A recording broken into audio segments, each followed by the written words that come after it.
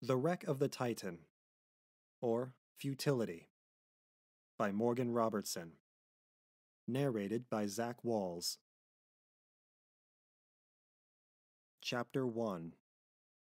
She was the largest craft afloat, and the greatest of the works of men. In her construction and maintenance were involved every science, profession, and trade known to civilization. On her bridge were officers, who, besides being the pick of the Royal Navy, had passed rigid examinations in all studies that pertained to the winds, tides, currents, and geography of the sea. They were not only seamen, but scientists.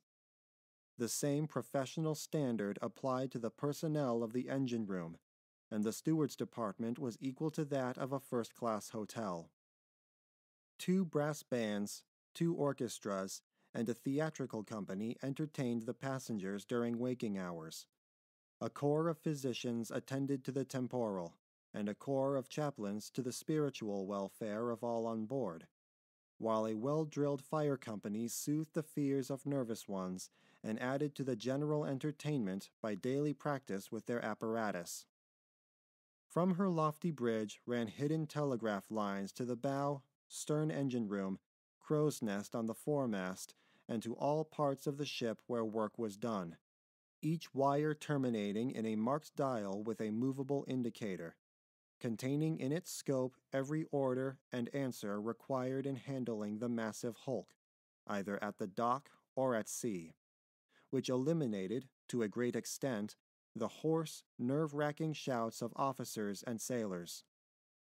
From the bridge, engine room, and a dozen places on her deck, the 92 doors of 19 watertight compartments could be closed in half a minute by turning a lever. These doors would also close automatically in the presence of water. With 9 compartments flooded, the ship would still float, and as no known accident of the sea could possibly fill this many, the steamship Titan was considered practically unsinkable. Built of steel throughout, and for passenger traffic only, she carried no combustible cargo to threaten her destruction by fire. And the immunity from the demand for cargo space had enabled her designers to discard the flat kettle bottom of cargo boats and give her the sharp dead rise, or slant from the keel, of a steam yacht, and this improved her behavior in a seaway.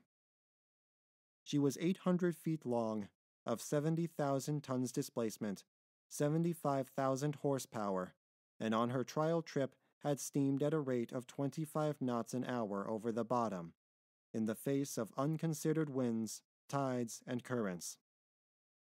In short, she was a floating city, containing within her steel walls all that tends to minimize the dangers and discomforts of the Atlantic voyage, all that makes life enjoyable. Unsinkable, indestructible, she carried as few boats as would satisfy the laws. These, 24 in number, were securely covered and lashed down to their chocks on the upper deck, and if launched would hold 500 people. She carried no useless, cumbersome life rafts, but, because the law required it, each of the 3,000 berths in the passengers, officers, and crew's quarters contained a cork jacket, while about 20 circular life buoys were strewn along the rails. In view of her absolute superiority to other craft, a rule of navigation thoroughly believed in by some captains, but not yet openly followed, was announced by the steamship company to apply to the Titan. She would steam at full speed in fog, storm, and sunshine, and on the Northern Lane route, winter and summer, for the following good and substantial reasons. First, that if another craft should strike her, the force of the impact would be distributed over a larger area if the Titan had full headway, and the brunt of the damage would be borne by the other. Second, that if the Titan was the aggressor, she would certainly destroy the other craft, even at half speed, and perhaps damage her own bows, while at full speed she would cut her in two with no more damage to herself than a paintbrush could remedy. In either case, as the lesser of 2 evils, it was best that the smaller hull should suffer. A third reason was that, at full speed, she could be more easily steered out of danger. And a fourth, that in case of an end-on collision with an iceberg, the only thing afloat that she could not conquer, her bows would be crushed in but a few feet further at full than at half speed, and at the most 3 compartments would be flooded, which would not matter with 6 more to spare. So, it was confidently expected that when her engines had limbered themselves, the steamship Titan would land her passengers 3,000 miles away with the promptitude and regularity of a railway train.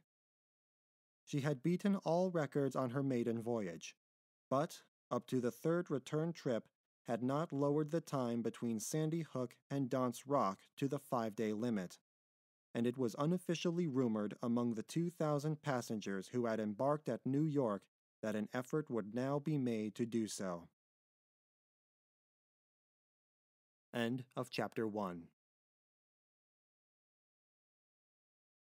For more audiobook narrations and classroom literature, subscribe to the channel.